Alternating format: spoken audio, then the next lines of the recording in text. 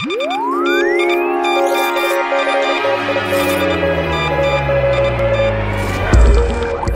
of the cells in our bodies are not stem cells. For example, blood and skin cells have become specialized to perform a specific function in the body by a process known as differentiation that's normally not reversible.